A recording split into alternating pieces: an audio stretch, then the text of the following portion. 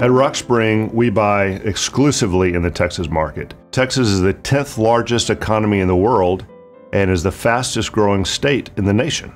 That growth is accelerating now. People are flooding into Texas, both individuals and businesses from all over the country and from all over the world. Most other firms will rely on outside brokers to show them opportunities. We have a team of brokers, many have been with us for well over 15 years. They are a dedicated team to Rockspring, and these guys find off-market situations where we buy typically 25–35% below appraisal, and then we create more value by putting in the infrastructure on the sites and then sell off in pieces to end users and developers. We're buying sites that are under the radar screen of the institutional investor. We're able to close lightning fast because we have cash in hand to close quickly. That's how we get an exceptional return consistently to our investors. Rockspring's investment strategy has evolved around investing in the Texas Triangle, which is Houston, San Antonio, and Austin. We have members on the team that were developers in each of the respective industries, so retail, residential, industrial. We know what the pricing is going to be on the property. It becomes a function of how well we can make money on the buy for our investors.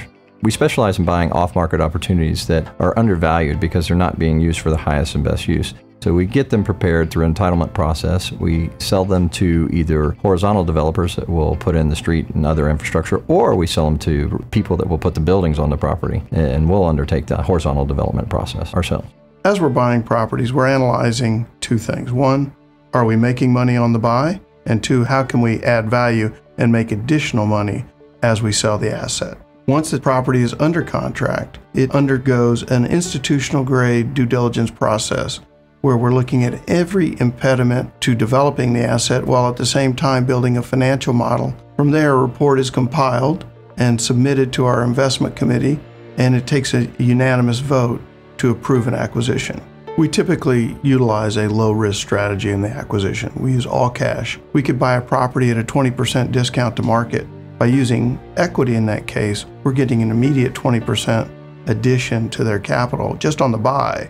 As we're acquiring the asset, we are developing the end use for the property, whether it's going to be horizontally developed, in some cases vertically developed. And in those cases, we use a small amount of debt. One of the things our investors can expect from us that's different from, say, an investment in the stock market is detailed reporting. At least on a quarterly basis, they'll be able to hear from one of our executive management team, letting them know what's going on with the fund, what's going on with the company, any new purchases or sales that we've made. You can expect to get your K-1s on time, account statements on a quarterly basis. We never want to leave an investor wondering what kind of investment he made or what kind of people he made it with. My accounting team has been together for a number of years now, so long that they know most of our investors on a first-name basis. They can ask us any questions about their accounts. If they even needed specialized reporting, we could provide that to them too. A lot of the work that we're willing to do, most of our competitors won't.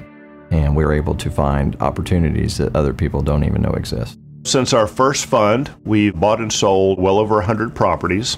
85% of those properties we've sold at a minimum of a 1.4 cash multiple. So we've had a very long string of success at Rockspring.